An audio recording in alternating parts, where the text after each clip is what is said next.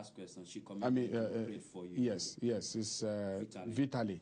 Vitali asked questions, about 4 questions about foreign debts, about health, about housing, and so on. But let me say this. First of all, on debts. In the last 13 years of democracy, Nigeria was able to exit the debt trap. At a point, we were owing about $35 billion to the Parley Club of lending nations.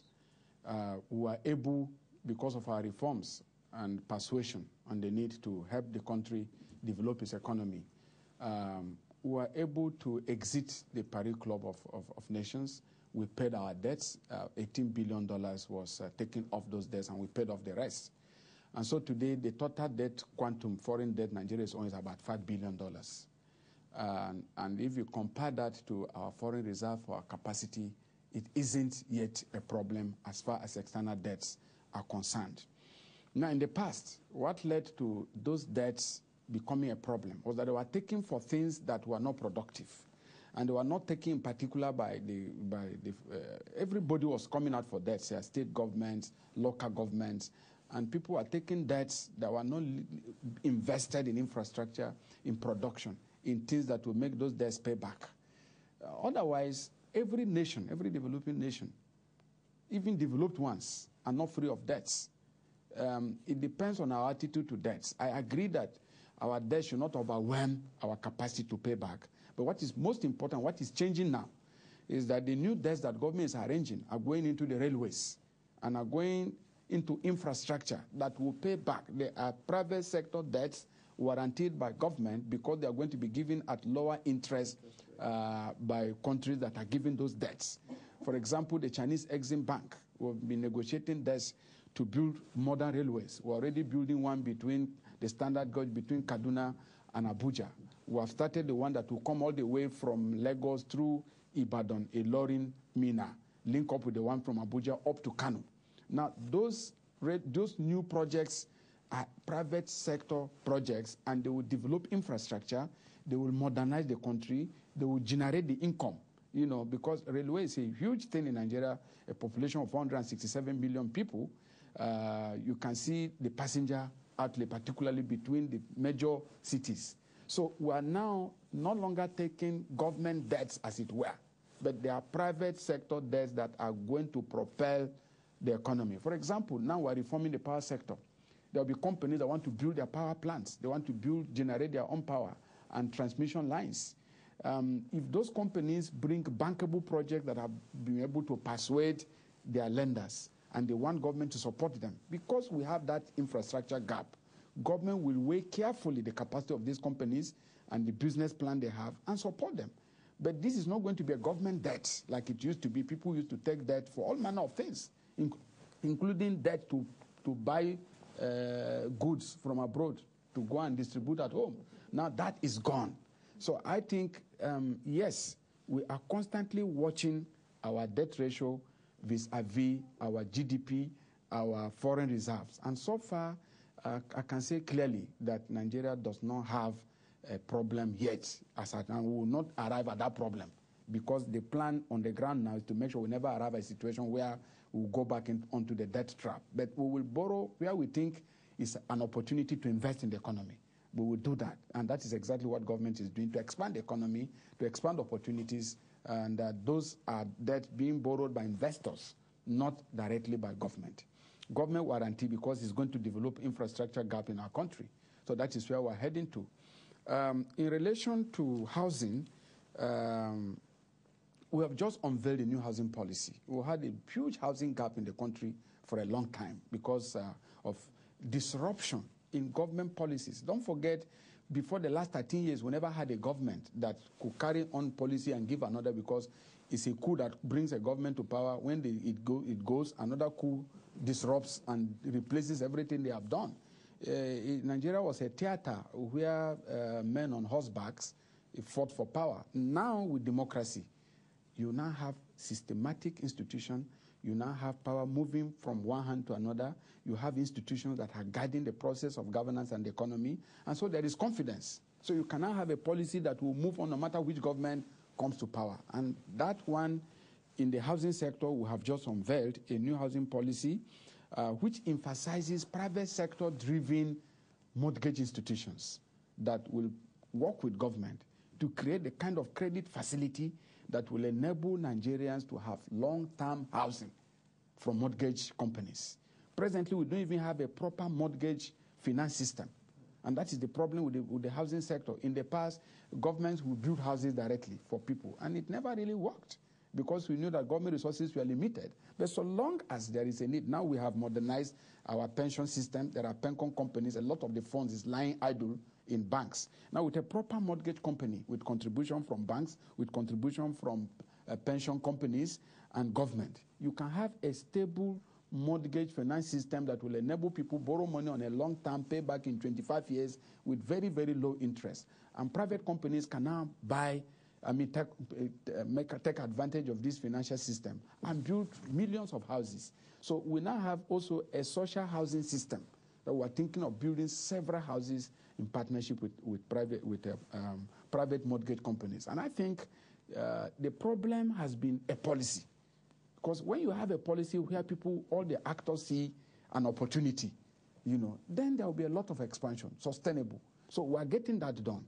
I can't give you a deadline, but I am sure that this policy has been passed, and even the last Federal Executive Council, we discussed the question of this institution. So all these are being put in place. Maybe the next government will have a different environment altogether, and the system will regenerate itself like you have in England, like you have all over the world, where the mortgage sector is a huge opportunity to create jobs. Because you create more wealth and job opportunities in housing than most other sectors. So we're targeting this sector, and I believe that government policy there will produce the kind of results in the long run. On health, yes, I agree with you. We have challenges in the health sector, but also a lot of work has been done in the last 10 years, particularly in the last two of President Goodluck Jonathan. We're investing a lot in revamping health infrastructure, training institutions, creating the kind of social intervention at the primary health sector, where the broad majority of the people depend on, particularly the rural and the urban poor. So we're creating that kind of intervention particularly at the state and federal level. But we're also looking at health at the global level. We are building tertiary health institutions, particularly teaching hospitals, and we're revamping them, standardizing them so that most people who really have real health challenges can be treated at home. But one thing that has been brought on board is to elevate private sector investment in the health sector. And a number of Nigerians and companies abroad are now looking at the opportunity to build top-level private hospitals in Nigeria, where we will have the opportunity to compete between the private hospitals and the tertiary government institutions like teaching hospitals. And a lot of progress is being made in the health sector. Professor Chukwu, who is the Minister of Health, and Dr. Patti, they are doing a great job in the health sector. Like I said, it's work in progress. We have not arrived there, but I see a lot of progress. Lastly, you talk about zoning. We are very concerned about the debate in Nigeria. Even here, when we talk about the police, we were talking about South, North, and I was trying to dismiss that. From 1951 to now, Nigerian politics has been forced on ethnic alliances, region versus region, religion versus religion, tribe versus tribe. Now, you and I must go beyond that. And the election of President Goodluck Jonathan is an affirmation that the people of Nigeria are no longer interested in where people come from, but whether you have the right answers, and everybody in Nigeria has a right to rule. That is what we are saying. A number of us, north, south, east, west, we are saying that there of north, we must go. Do you have the answers? Can the people of Nigeria, Nigerian voter, young, upward-looking people now, we want a president that gives results? So the zoning thing will die down, but there are still extreme forces who benefit on divisions. But the president and all of us are working towards a modern nation. Yeah, Honorable Mr. Sir, 1 minute to answer Azu. We've got calls waiting on the line. 1 minute to answer Azu.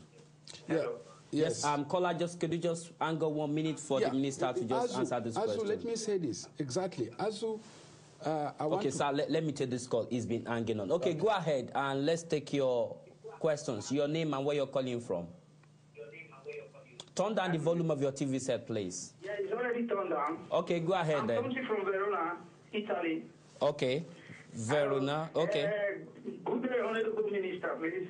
Yes. You have not told us your name. Yeah, in fact, I want to really thank the minister for the way he's approaching the issue, and I believe that President Jonathan is always doing things the way he's explaining. Because the little I've seen from the president, I think it is a very truthful president I've ever seen in Nigeria. Because I'm seeing so many things are changing. For example, this is the first time Nigeria, the INEC become independent in Nigeria. That's right. Since ever, INEC has not been independent. It has always been under a president. Exactly. So this is the first and foremost, I congratulate the president. And the president and the ministers. The second thing I want to really say, the first question is this. Minister, please. Yes. Please, can you explain about security? And, since ever, Nigeria has not been able to control security. Because I don't believe that security can be controlled without knowing the citizens, like giving a national ID card, which is very, very important to all citizens of a country. Because with a national ID card, we can be able to control every citizen where they are, computerized, and easy to monitor every citizen that are going on crime. Okay, all right, okay, thank you. I think we've got another call. Hello. Thank you for, yes, Hello. Your name and where you're Hello. calling from. Yes, go ahead, you are on. Your name. Hello, I'm calling from Spain. Your name. My name is Simeon. Simeon from Spain. Okay, go ahead, Yeah. Simeon. Yeah, please, my brothers and sisters who are listening all over the world, I just try to ask the minister, you are a good minister. Thank you. I'm a Nigerian, living in abroad for many years. And I have seen the progress of other countries in many years. But whenever I come back to Nigeria, I see the downfall of Nigeria. I don't see the progress of Nigeria. But what is making me to feel appalling in Nigerian government is, what are we planning for our youth today? And if any graduate come out from school, he stays 6 years, 10 years without job. What are we making to make these students get a job to lift Nigeria up today? This is one of the things. If we want to take the progress of Nigeria, we must make our youth get employment in order to take away, in order to take from our old men to take everything they left for us to continue. Another thing I want to ask you is you said there is a train from Lagos to Abuja, from Kaduna to Abuja, from the east down of Nigeria. I don't know people. Okay, all right. Okay, Vero from Italy. Thank you, Vero from Italy for your call. From Spain, thank you. Well, I'm not sure if you have any call. Let me start with the last question. Minister, sir, yeah, because 1 minute because of the time. Short answers? Well, yes. Let me say this. Relating to youth employment, Femia will agree with me that in Spain today, majority of the people in Spain are not employed by the Spanish government. They're employed by private companies because the economy is open, because there are reforms, there are policies that expand the economy. Now, until we realize this dream, and it's not been possible for years of military rule, now the Nigerian economy is moving in the direction where the youth will have a future. And I've said it before, maybe you come onto the program, the kind of policies we are doing for employment, the direct public works program for government to employ as many youths as possible, then the expansion in the economy that is taking place, because we say we are growing 7.6% every year, and that economy is private sector driven, is non-oil sector driven. So in agriculture, in power, in telecoms, in cement and other manufacturing sector, we are going to see expansion. But it's policies that drive economic expansion. The attitude in Nigeria has always been that if I leave school, only government will employ me. At least 90% of those looking for jobs are eyeing government. 90% of people eyeing jobs in England, in Spain, and in EU are eyeing private sector. Now we have to change that story, and that's what the president is doing under the transformation program of economic reforms, such like we witnessed in China from 1978. That is what we are doing at home. Maybe in another 5, 6, 4, 10 years of elections, progress, reforms, our story will change, but we must patiently work hard towards that. And government is intervening at different levels to give our youths the hope for a new future in the Nigerian economy. Now, Asu spoke about image of Nigeria. I have not forgotten, and I like that question. Now, our image is the collective responsibility of government, of Nigerian citizens at home and abroad. My first charge is that every Nigerian, wherever we are, we must behave well. We must show that we're serious people. We must show that we're trustworthy people, we're dependable people, we're bright, competent, and capable of competing on fair ground with everybody. Now, the attitude, the behavior of all our citizens is part of our responsibility. And for those in diaspora, my duty always as a Minister of Information is that you are our spokesperson abroad. When you do things well, it rubs on our image. Even if they hear negative stories and they see the bright way, the best way Nigerians are behaving abroad, they say, no, this is a good country. We cannot believe this is it. And secondly, at home, we believe the first charge is to run Nigeria well. The president believes that the best way to improve the image of Nigeria abroad is not to pretend. Let us undertake those reforms at home that will give us better government. If our elections are no longer rigged because the president has made it independent and elections are free and fair, foreigners all over go to see Nigerian election, they come back and say, oh, this is a great, good election. It does a lot about the image of Nigeria. Now, if we're able to fight corruption and make sure that things happen at home in such a way that you can come from Spain, go and do business, come back without anybody charging rent, without anybody forcing you to do things that are beyond the line, that is a long way about the image of Nigeria. And our belief is that governance deficit is the major reason why our country has poor image abroad. And so we're fixing those things, proper governance, systematic way, great reforms at home, and also talking to Nigerians in government and out of government. Let us change our attitude to life. Let us see our country as the country of first choice in Africa, and that this country, which is a great country, we need to do our little best. As for information policy, yes, we are working hard, for example, to reestablish all our information centers in all our missions abroad, where they can coordinate with the government at home to make sure that you can go to any embassy and go and take proper stories, see reaction, and hear the things that are happening at home. They can relate to you, to give you information.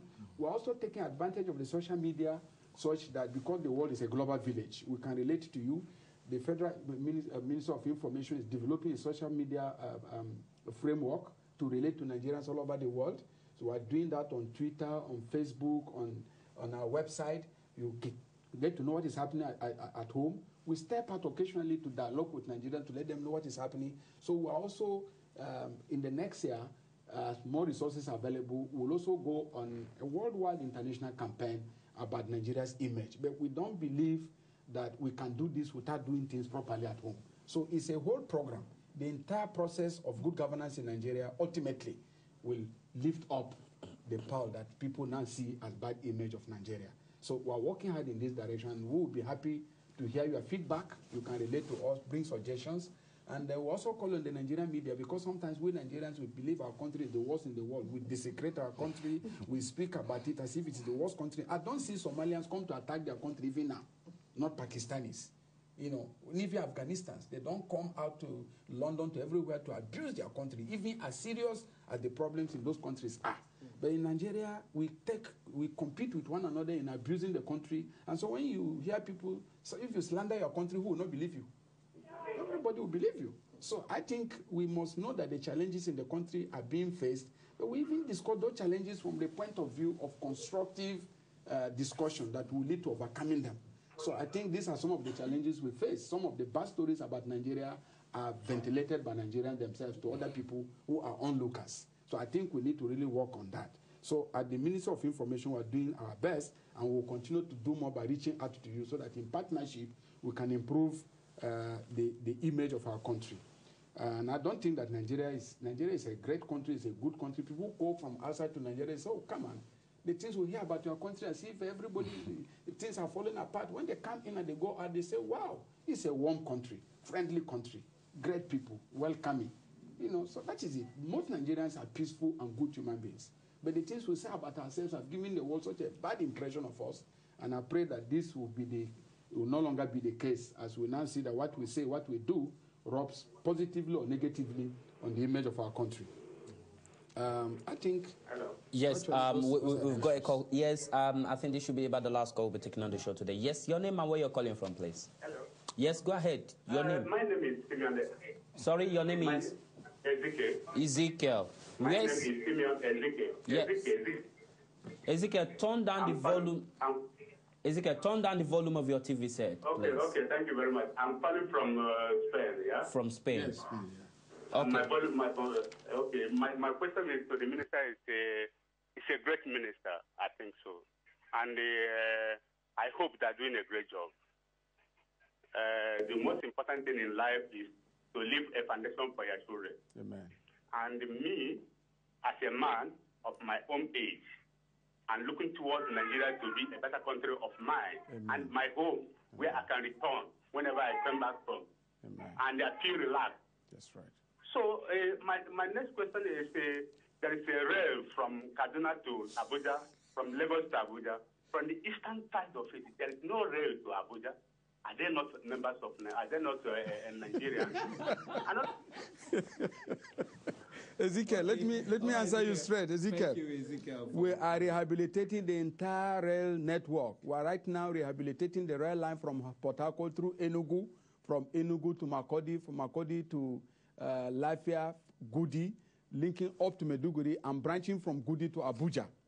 Also, the east to west rail line is also work in progress. There's another rail line from Ajakuta that is taking up all down to Wari. So I just mentioned an example. I didn't give you all the story about what we are doing, but the entire rail network is being done. For example, also dredging the Niger, from Wari right down through Onitsha. We are building the Onitsha inner city port, seaport, almost finishing now. So a lot of infrastructure work. We have just awarded the program for the design of the second Niger bridge that is going to link again the east-west around Onitsha, Asaba axis. So a lot of infrastructure work is going on. I simply mentioned an example of of the kind of projects we are doing. So Ezekiel, I know you are from east of Nigeria, maybe, but I want to assure you that the president is also from south-south. He's not from north-west. But the reality of it is we are handling this. I just mentioned that as an example. Okay. The work is more comprehensive than that. We got the last call. Yeah. Sir, yes, your name and where you're calling from. Please turn down the volume of your TV set, please. Hello, are you there? Hello. Yes, go ahead. Your name? Lord Lugard, calling from Italy. Okay, go ahead and make your point. Yeah. Thank you, Mr. Minister. Thank you, my brother. Yeah. I appreciate your effort. You are really speaking well. Thank you very much. And somebody called from Italy, Verona before, and he spoke on security. Yes. The issue of high security in Nigeria. What is my question?